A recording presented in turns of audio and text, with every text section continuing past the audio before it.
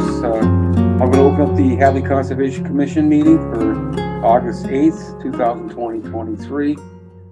First on the agenda is an enforcement order. 105 Stockbridge Street was continued.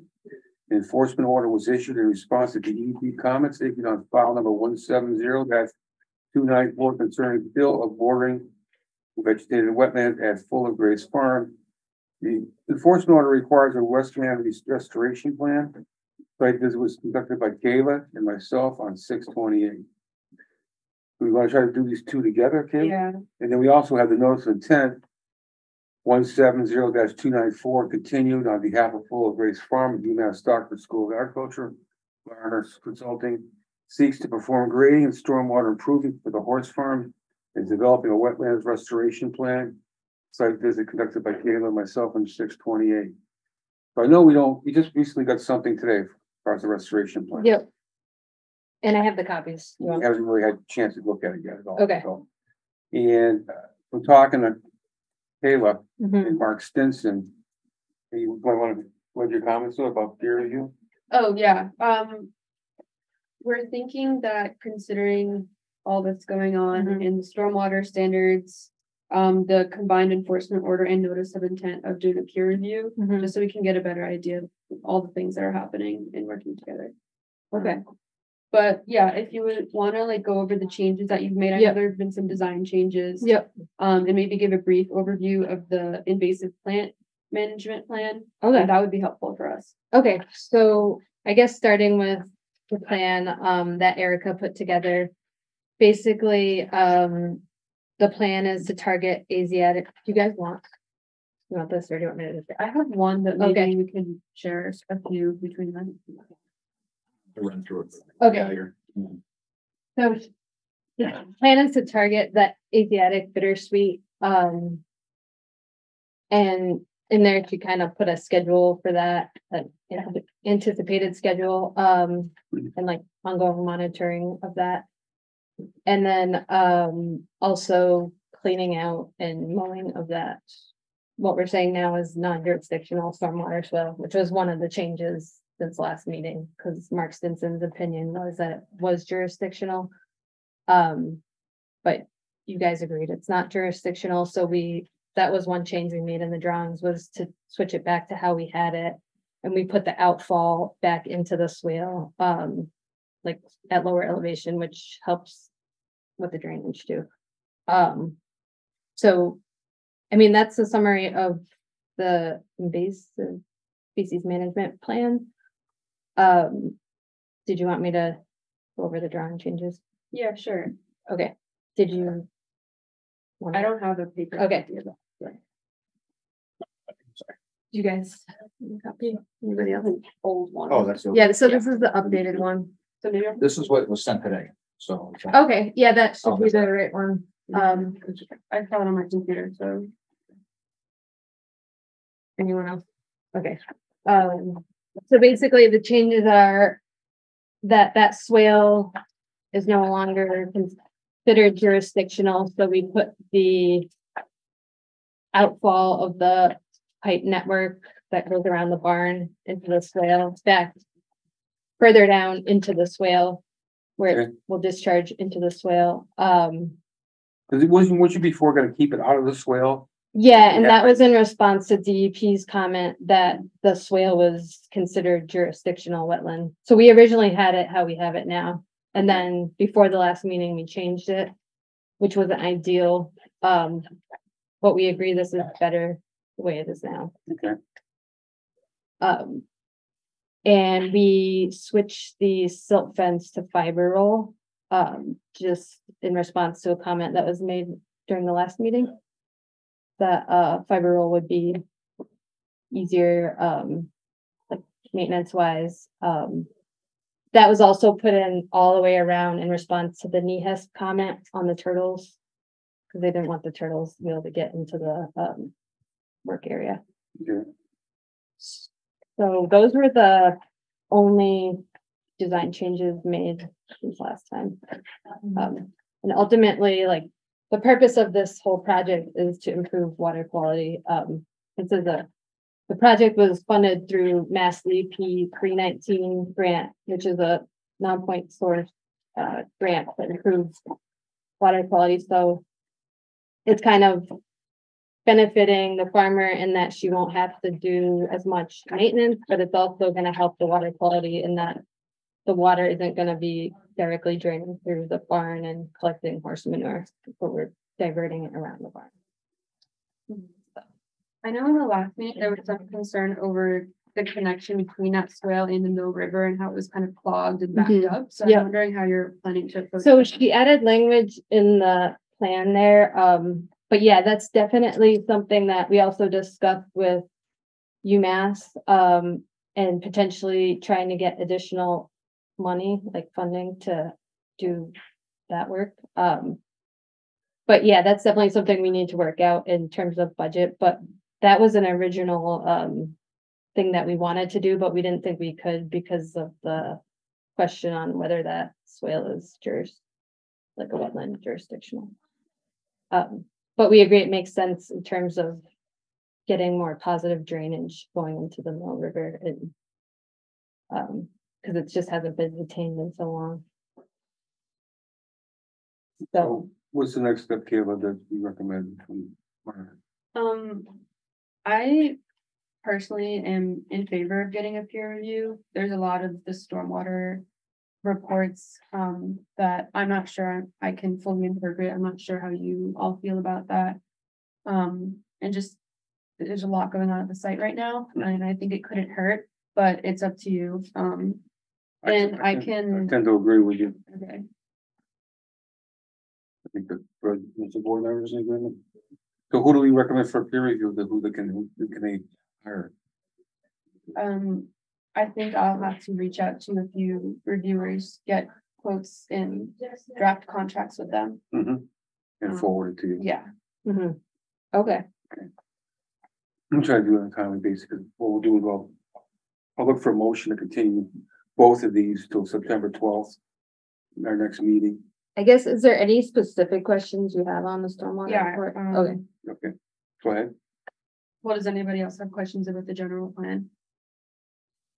no, what size drainage you putting in here? what size drainage? Yeah, what size pipes? Right, Yeah. so if you look on the details sheet, there's a table, so they're not all the same size. So if you go on the next sheet, And this is So- all, sorry, this sheet afterwards, sorry.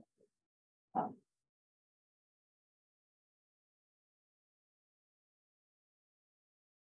So this pipe will be a French drain as well as this pipe. Mhm. So this pipe is gonna have a 10-inch diameter. This pipe will have a 12-inch diameter. This pipe up here is 8-inch diameter, and then this pipe is 12-inch diameter. And then these are the associated elevations and slope. So this is a detail what the trench would look like to the piping. this is all stormwater compliant with minimizing the sediment and all that business. Yeah, so we're not increasing any impervious area on the site.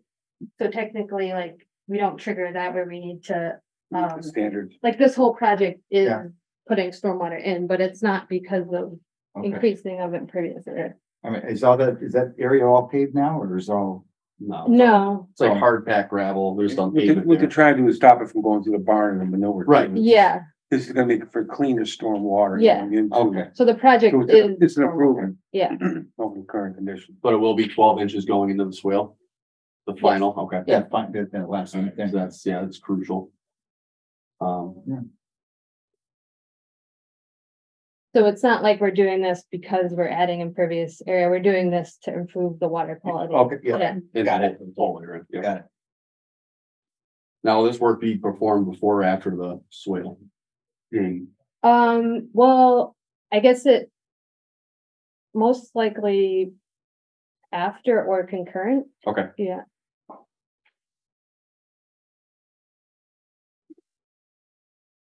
I had nothing else. You have another question? So I'll entertain a motion to continue to September 12th Okay. 6:30, same time, same place. And in the meantime, Kayla will work with you in trying to establish that someone to do a peer review on this. You can get further comments from the DEP on the restoration plan and the plant use. Okay, So we'll go forward.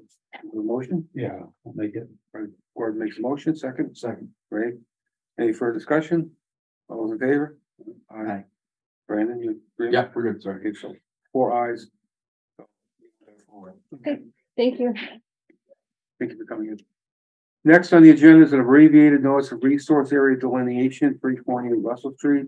Glenn LaPlante has filed an abbreviated notice of resource area delineation for 328 Russell Street. The delineation was formed by that CA. And according to Kayla, we haven't done one since 2005.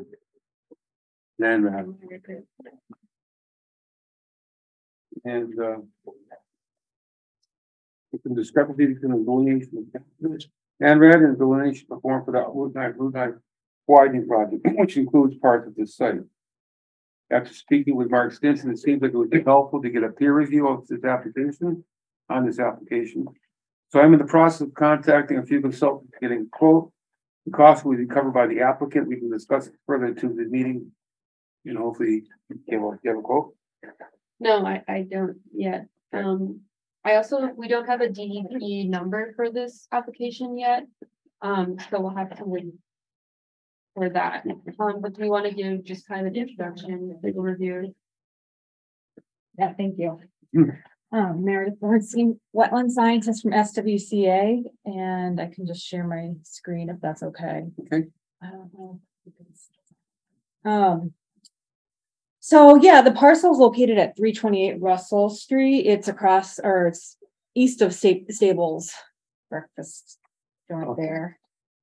Across the street from Four Seasons. And yes, it is part of the current Route 9 improvement project with DOT. So I'll just explain the resource area. So I flagged the site, it's a former typical Hadley, former farm field. There are wetlands surrounding, my mouse is going crazy, surrounding the whole parcel. This is like an alder swamp to the east here. Basically all the wetlands are dominated by alder. This area we are calling isolated because there's no inlet or outlet. There's no streams associated with that area, as opposed to this W2 has some drainage coming out of it and going off site. W1 is associated with this river, and there's a lot of drainage throughout the wetland. There you can walk around this entire area and not see any drainage, but I believe because when people are flagging linear projects, they're just looking at the edge of a resource area, so they're just like calling it BVW because they're not encompassing. It's just they're flagging relative to the road essentially. So I'm happy to go out and do a site walk and show you guys, or meet with a peer reviewer, whatever you want to do. This site's interesting because I believe this parcel was formerly associated with the Home Depot parcel. And so back when they permitted that, there's some condition where they had to install permanent wetland boundary markers. So I found a bunch of them out there, and I flagged the wetland slightly higher because the veg has grown in, alder has really increased, but more or less I was sort of flagging where I found the boundaries, markers. I have a picture of one of them too. So I couldn't find the water quality cert or like an order of conditions that said they had to put those markers in, but let me just share the photos with you. You can see this site. Here we go. Okay.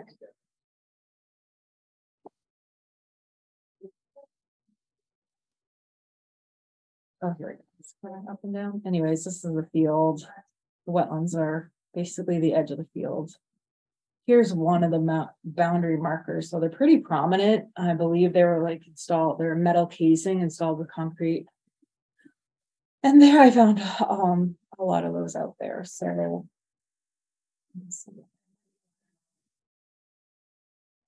yeah, so this is what I was calling the isolated wetland. It's like right adjacent to the Stables parking lot. You can see the active construction. I'm actually the wetland scientist involved with that project too, so I know that site well. And they will be restoring behind that retaining wall, but that's a different project. So anyways, that's the isolated area. Let's see, this is right along Route 9. It's sort of like the access area, and the alder swamp to the west. Is So that wall gonna continue clean through? that retaining wall, what do you mean? Like through Well, this the end of area? it, No, on that prior picture, it looked like it ended right there. Is that gonna continue down to where it is on the next stretch over there by? well, no, I don't think that, no. This Okay. area is open, yeah, I think and the retaining walls are because of the wetlands. yeah, and because they're building that. It's like it's the boundary for the new path. Okay, all right. Yeah. But I think they had to probably put the retaining wall in because it's wet there and then Is it's that- right along the road. Yeah, Gary, it's probably, like, that's it, that's where the, Yeah, it's right there. yeah. Yeah. See it? So, so an ANRAD basically is asking the commission to approve the wetland boundaries, and that's it. No work is proposed right now. It's really for like project planning. So what people do when they want to develop a site is they lock in the wetland boundaries so they can have an engineer come in and do the plans. You think a request for determination date. I think it was- Yeah, but it's more Article- formal. Yeah. Yeah, we paid $2,000 to file with the commission and the state, and the difference is actually, so eventually, when we are in agreement that the wetland lines are correct, you'll issue a order of resource area determination, and that can be recorded on the deed so that it can get continued, like it's good for 3 years. So then project planning happens within that time. Hopefully they come back with a project that's permittable. But the RDA will expire. So that determination, so it's really like an investment in, because it can get continued, not continued, but renewed essentially, or extended, sorry. But the determinations, those expire after 3 years and they're done. So I know it's a weird thing with the Wetlands Protection Act because you can file the RDA for wetland boundaries, but Mark Stinson always says he likes us to file ANRAD. So I guess it You really, think you can file extensions for RDA? no, but for ORADs in order of conditions, yeah, you can file an extension. So that's what we recommended to do with this. It just helps with project planning. And so right now there's no project proposed. We're just trying to get the boundaries squared away so we can move forward with a potential project. So we don't have a file number, so. Yeah, we don't have a filing number. I guess what I would say is that since the delineations are valid for 3 years, the Route 9 widening delineation was 2019, it was last, or no, 2021 was last extended maybe. So whatever delineation we accepted for that has to match up with whatever we accepted in ANRAD. Yeah, that makes sense. So I can show you, I could screen share what we have. Okay, let me stop. Yeah, and I'm happy to change that. I understand. It is an odd wetland in that, for an isolated wetland, it's rather large. So I'm happy to change that. We can just update our plans. It doesn't change the jurisdiction that much because you have a bylaw. Yeah. So either way, it's, 35 foot. yeah. So the whole site is going to be in your jurisdiction, so. Okay, Okay, so just this area down here, this was delineated and marked as a bordering vegetated wetland, okay. rather than isolated. Yeah, and it looks like my flags and their flags are pretty similar. Yeah. Yeah, so I'm happy to update the sort of Cool. designation of that, but Is there, you think there's still required for a peer review too? What do you think? I'll leave it up to the commission if they feel like they have enough information. I think we'll see what the DEP says back, but I don't think we need a peer review on this one. Okay, we'll still need to do a site visit. So maybe one or two of us can walk the site and you can show us how you delineated. sure, yeah, definitely, whenever you want. I have to go back and kind of refresh the flagging because some of it came down. So just let me know So I can get out there prior to our visit. and- Okay, and yeah, and if you could send the updated map. Yes, Yeah. yeah, I'll definitely do that. And I yeah, I think know If we, she's in agreement to update the map, I think he here with you, it's gonna match the DOT. Yeah. Yeah, it was previously marked, so I think it's pretty quick, they've been mowing it otherwise. The area that's now wetlands. Since then. Okay. So I'll look for a motion to continue, any other board members have questions? No, Look for a motion to continue this to September 12th. I make a motion to continue continue this issue to November 12th. You have a second? Second. You working seconds? Any further discussion? All those in favor? Okay. thank you so much. Yeah. See you on the 12th, or I'll reach out about. Yeah, thanks. for that. Thank you. Next up is Hockenham Distribution Line Structures, RCOC. On behalf of Eversource Energy, BSC Consulting has submitted a request for certificate of compliance for the replacement of 5 distribution line structures off Hockenham Road, file number 170-286, adjacent to the cemetery.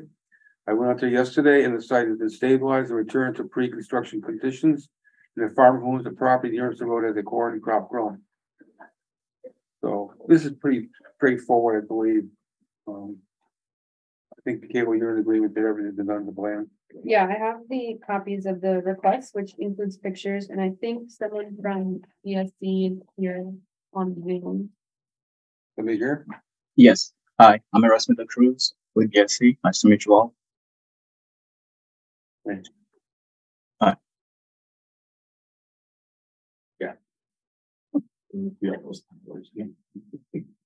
So would you mind giving like a brief background of the project and construction process? Oh, yes, absolutely. So the project was intended to replace 5 structures along that right-of-way line with a line 19B15, 19B16. So construction lighting was installed along the entire wetland there, and the bordering land subject to flooding, and the farmer's land as well, where he usually planted crops. So after the lighting was installed, the line crews came in and replaced all the structures. Then the area was restored. The old structures were removed, as well as the concrete foundations, and we just restored everything and made sure everything. Yeah. Well, it looks good from the ditches. I mean, it's pretty. Yeah, it looks really good. Yeah. So, Yeah.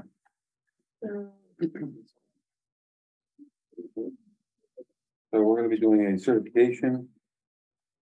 Complete certification. Is hereby certified that the work regulated by the above reference order condition has been satisfactorily completed. Do I have a motion for that? I'll make it. Or make a motion, second Second. by Raymond. Any further discussion? All in favor? Aye. Aye. Unanimous. Okay, so we're gonna issue. And we'll do some signatures. Thank you very much.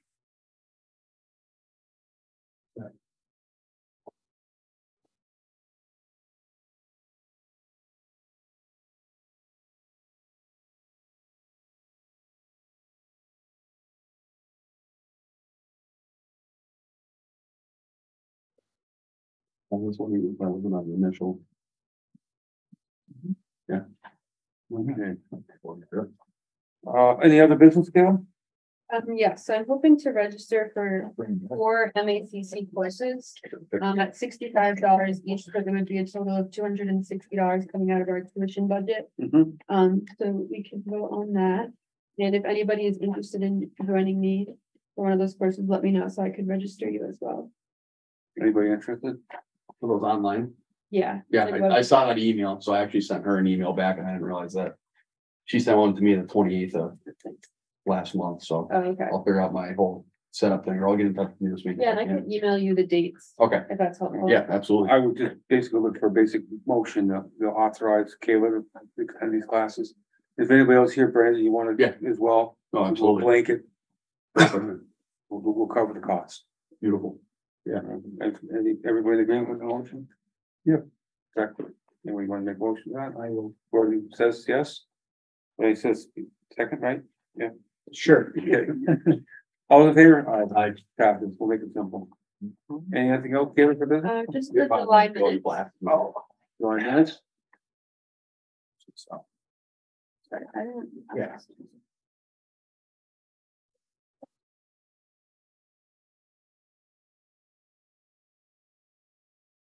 Everyone fine with the July minutes? Yeah. Look for a motion to accept the July minutes. I'll think if Gordon makes a motion, second. Second. Great. No further discussion out here? Usually there isn't. All in favor? Aye. Right. Okay. Updates? No updates. I think we already talked about learning opportunities. We went over that. We did the minutes and, I'll look for a motion for adjournment unless there's any further business anyone wants to talk about. Motion from the public? Make it. Motion to adjourn by Gordon, second by I'll second. Brandon. All in favor? Aye.